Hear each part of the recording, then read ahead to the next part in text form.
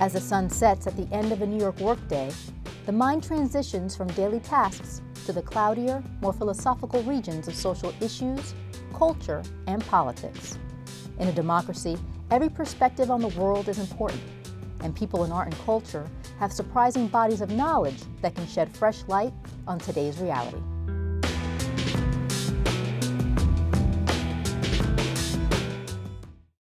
The following conversation with Andrea McGinty took place in Roxbury, New York on January 9th, 2022.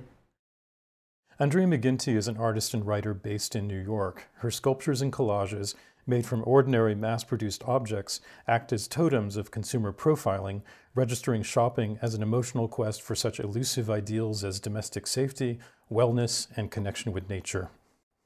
There was a word that came out in the press release for your show coming up at Sunny Gallery in New York. That was a magpie, which I think is kind of a nice word. I didn't write the release for this. Renee Delache, who's a wonderful artist and writer, wrote it, and I too, when I saw that description, I was like, how beautiful, because it does make a lot of sense. And even if it's not the way, I do some kind of collecting of objects, and some things I'm like seeking out specific things, but I always kind of want the sculptures to feel as if like you happen upon me or the person who's making them like in their home and they've just been like shuffling around all the objects in their house crazily for months. And so that description seemed perfect, like these little kind of compulsive collecting, reorganizing, moving. I've noted a lot of artists doing this like assemblage where it's kind of bricolage, assemblage, it's found materials, common materials, new configurations, and I've thought for a long time that it really just references like consumerism, you know, all the stuff in the world that's made. But I've started increasingly thinking about it as almost kind of post-apocalyptic, and maybe it's the negative space I'm in at this point, as if, you know, the world has kind of shattered, and instead of making things, there's no art store anymore. And so you make things out of the stuff at hand. That's around. I mean, I think that it's definitely like that way of working, the kind of found object assemblage, has definitely been around for a while now. And I think in the beginnings, a lot of people were going through it like with the ideas of commercialism and capitalism and buying objects. And well, I think that's definitely still in there. For me, it's like a little bit in the backdrop, or in the idea of less of like making a comment about purchasing, and more of at this point, we, especially as Americans, we shop, we purchase, and it's beyond, it's like such ingrained in who we are and how we live. No, it's almost like taking control of the algorithms that already have these consumer profiles of us, right? And just saying, okay, this is my identity. I buy a lot of cat litter. And I do think a lot, I mean, I make very physical objects, but I do think a lot in the realm of the internet, in the way that I just, not in like I'm not like a super technological person, but in the very base way that we use it regularly, like going on Instagram or shopping on Amazon, and that I do tend to look at and pay attention to that like algorithmic of like, almost like a portrait of myself that it's giving back to me of, in good ways and bad, embarrassing ways, you know, of what an algorithm looks at me and what I do online and what it thinks of me. And instead of being kind of helpless and passive in the way that the sort of system looks at us, you can start to kind of mess with it in some ways. I mean, you can be surprising, you can be spontaneous, you can change that perception either through satire or the reconfiguration of objects. Right? I found a lot even just through my own like seeking out materials for sculpture, because some of them are things I collect, but a lot of times I'll like have a concept or like an idea that I'm generally working with in a body of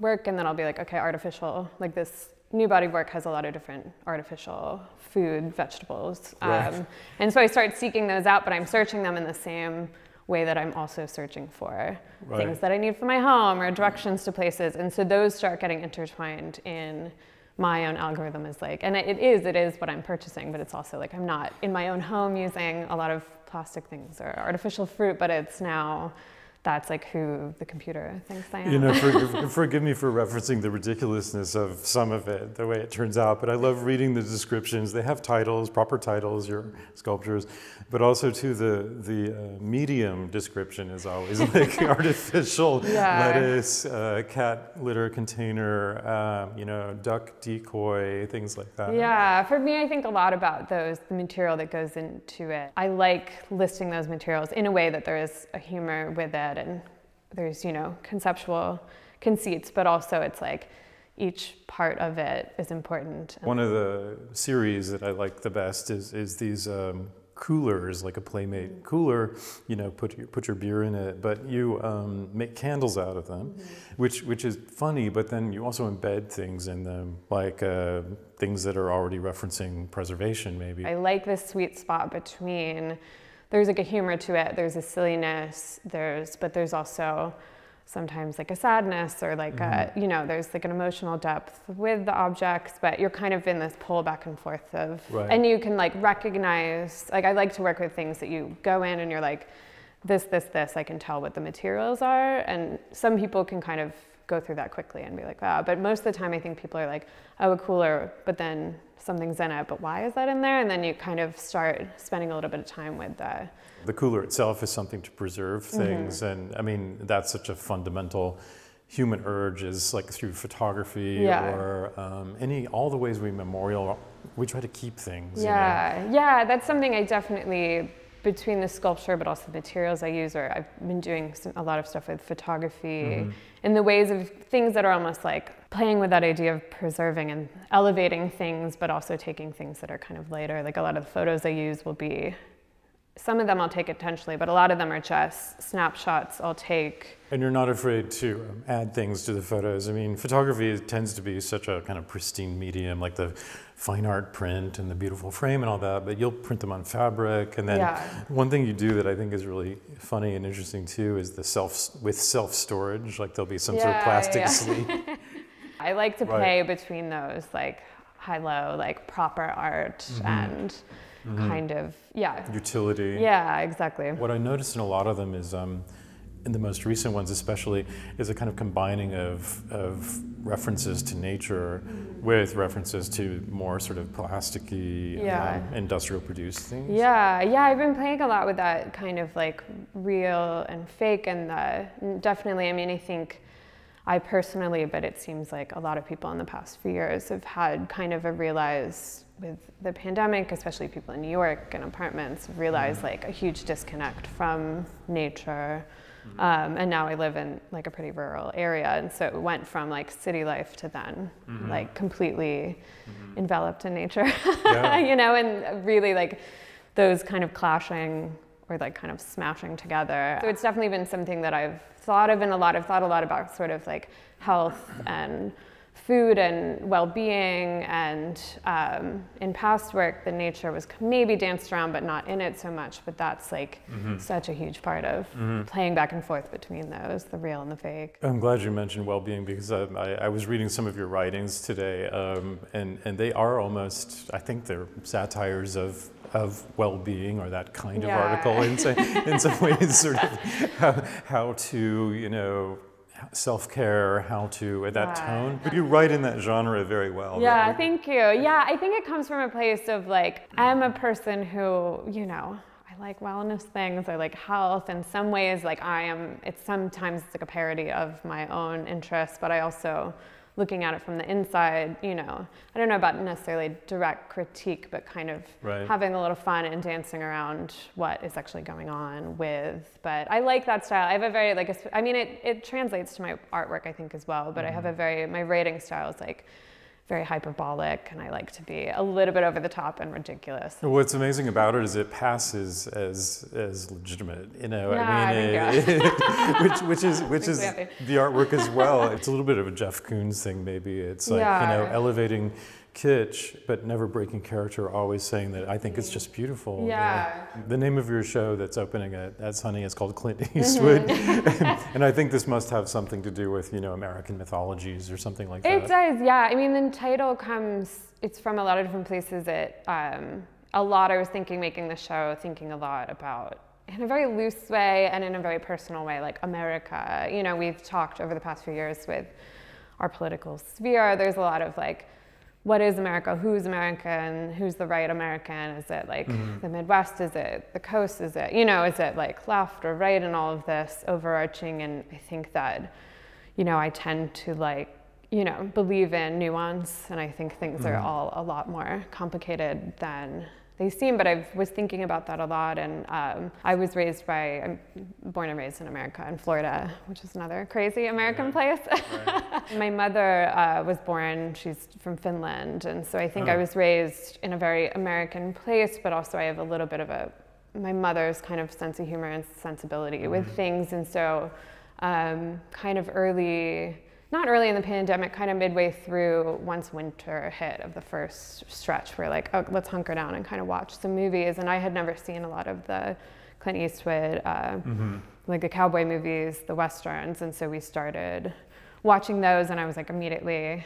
in love with them. I love those films, and I love his filmmaking, and I feel like I really connect to that idea of like really thinking about America, like capital A America, and our own real experience to it and what is the real, but also I like that, the like uncanny, there's like you're looking at like an American Western, it's like on this beautiful coast in Spain, and there's all these actors that are clearly not, you know, like cowboys, and there's like a strange, you know, there's like an uncanny strangeness that I really responded to, that I think in some ways loosely connects to how I think about. I mean, bizarrely enough, I mean, it's a good description of America as a fantasy that's only kind of like thinly veiled. And also like Clint Eastwood is an interesting character because he's like a conservative in Hollywood, and a lot of people, there's things to criticize, but I also like I read a biography on him, and he's like one of those rare people that I think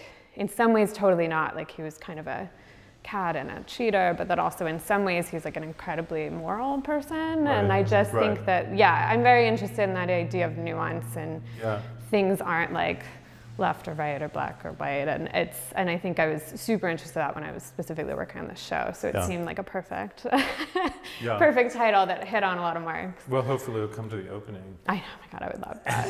He's like 90 something. He's still acting. And serving papers for...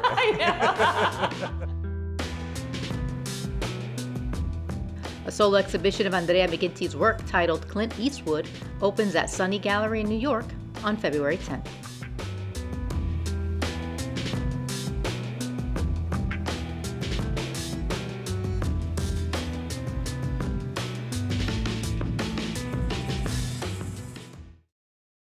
The following conversation with Liz Chidester took place in Roxbury, New York on January 2nd, 2022.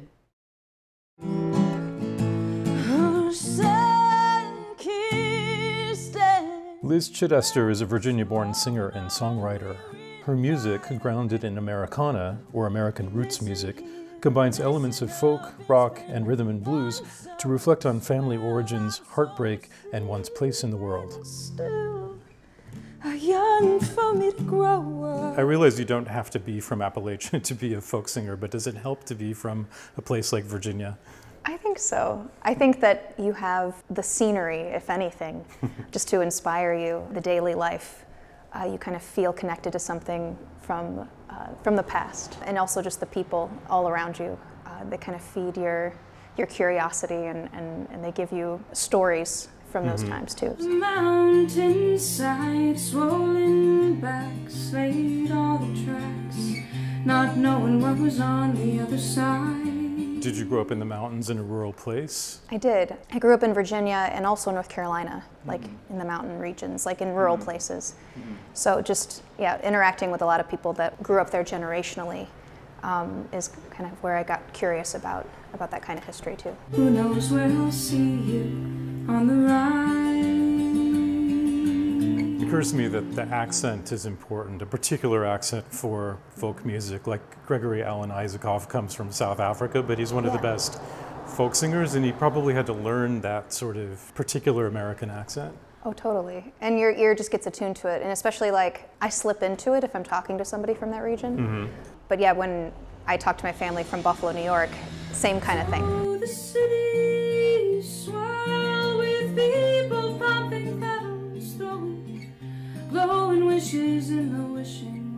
Does your family play music? My family definitely sings. Everybody has like perfect pitch, which is kind of interesting. But I'm the first of my family background that really, I don't know, has like invested my life into music.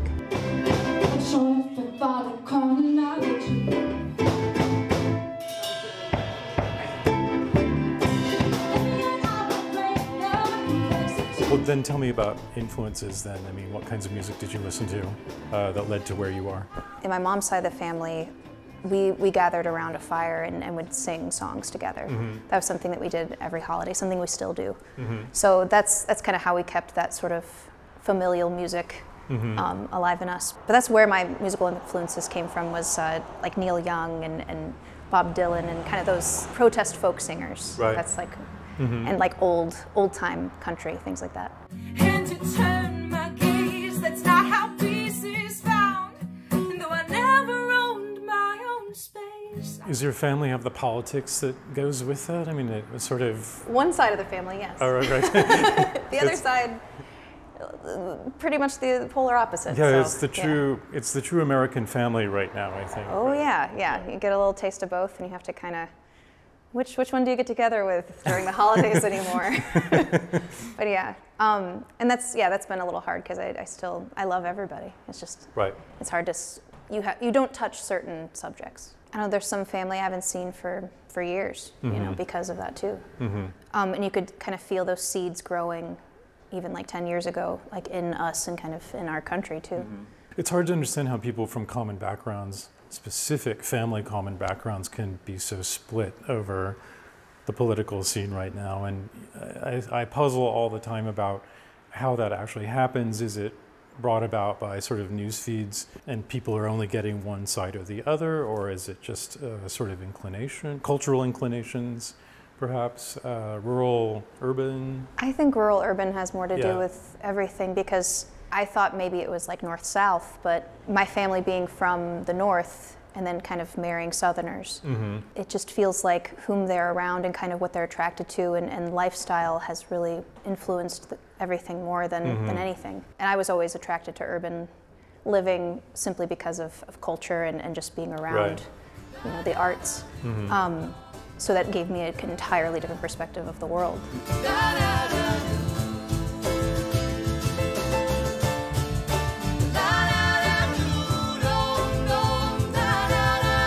The music kind of seeps in. I mean, especially song lyrics, you can be really loving a tune and thinking about it, and then only eventually realize that the lyrics are really meaningful to you at a particular moment in your life, like it sort of came in the back door.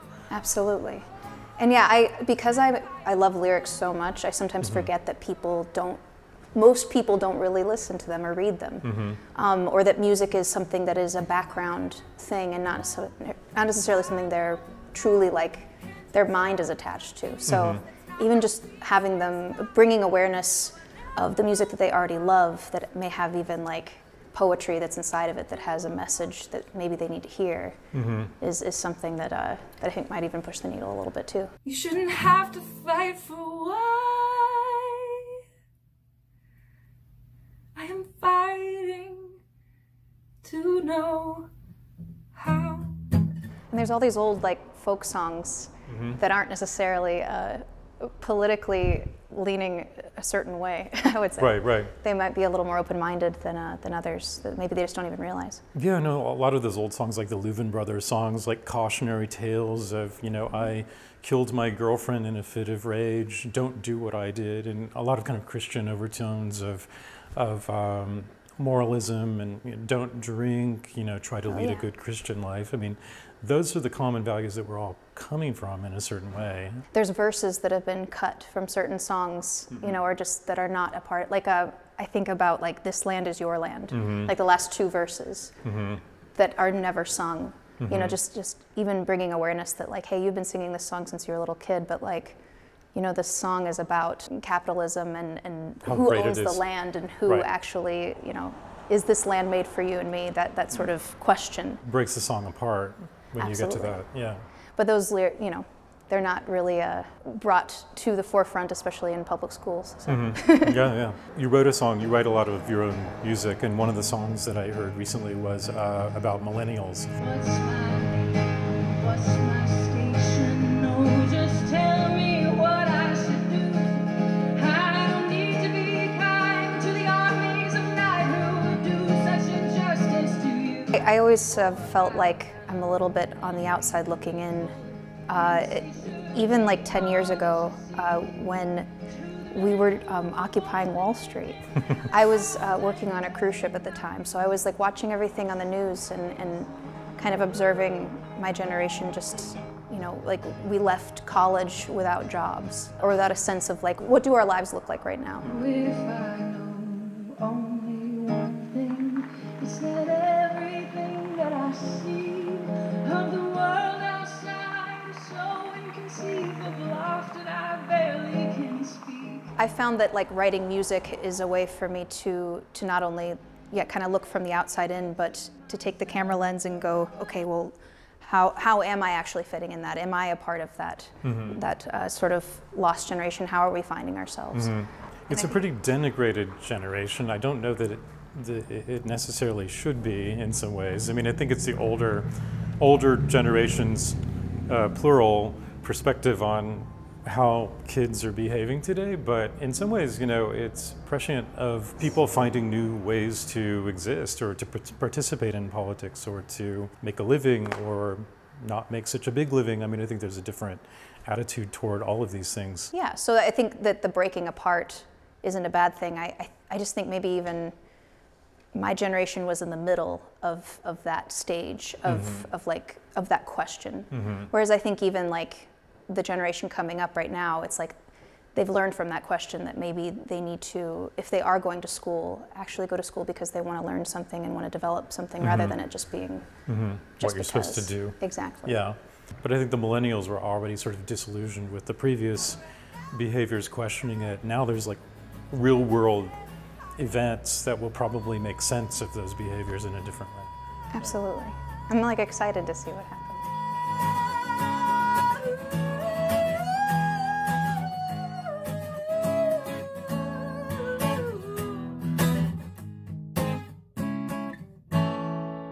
Let's talk about the business of music. Musicians have to do a lot of things to make a living. I mean, the record industry is one situation where it doesn't support musicians very well, or only certain people are supported very well by it. But all the different kinds of things you do as a musician, for example, working on cruise ships. Do you want to talk about some of those things? Sure. Cruise ships in particular. Well, yeah, I did that in my early 20s, and it felt like a good time to do that. It was a good way to like see the world and just, you know, establish like a kind of fund where I could give myself a little freedom to try things. But I also feel that being an educator is also doing that too. Like I always knew that I wanted to teach as well as perform. So I've actually found that has been, for the past maybe like decade or so, been like my other half of my income. And it's fed like a different part of my soul even, I didn't expect. I think that it gives you a different perspective on the way that you even perform, because I feel a connection with another human being. I feel like I'm the most present when I'm teaching. I feel like it's actually like making me a better musician, a better actor because of that presence. You sing cover tunes, a favorite artist for a long time before you start to kind of evolve past their style of doing it. You find your own voice, I guess, in that process? Oh, definitely. Do you remember when that happened for you? Or? As a little kid, I really tried to sound like everybody else. Like my voice teachers would call me the parrot because I would impersonate every singer. And I was a little wary of that in the sense that, like, you know, I would be scrutinized for doing that. And now I find that, like, now there's just a lot of different voices inside of my own voice, and the more that I'm just feeling my own voice inside of my body rather than listening to my voice as I sing, it's like it's enriched and given it all these different dynamics. And now I feel like I can do a lot of different styles and that I'm finding my own voice through that. And at the same time, you probably don't need to develop some massive affectation, like, you know, to be completely unique. I mean, you can fit into a category of singer but have your own phrasing and absolutely, addiction. like tone. Right. Right. having your own accent on things. But yeah, the affectation sometimes naturally happens, unfortunately. It occurs to me when I watch someone like you perform, especially solo, that there's a kind of paradox in the fact that you're presenting something that is very deeply you, like a song you've written, and you're there kind of vulnerable to it, and it's probably personal in terms of the subject matter. But then at the same time, are you able to kind of hide behind the persona of performing? Is there something that you feel like protects you from that sort of exposure you're offering to the audience? I actually feel like while the guitar is a tool, and I love that I have it as a tool to be able to write songs and be able to express myself, I definitely feel like it is almost a barrier. So when I sing without it, I really feel vulnerable, the most vulnerable. But it's even like physically protecting like my stomach. It's such a weird thing to think about it in that way, but but yeah, that's almost like that's my shield. Yeah, absolutely. I'll sweat you out of me. Liz Chidester's latest album, titled Other Side of the Darkest Timeline, was released last fall and is available on Spotify and at bandcamp.com. How did I get used to you? Why didn't we make it? Words I told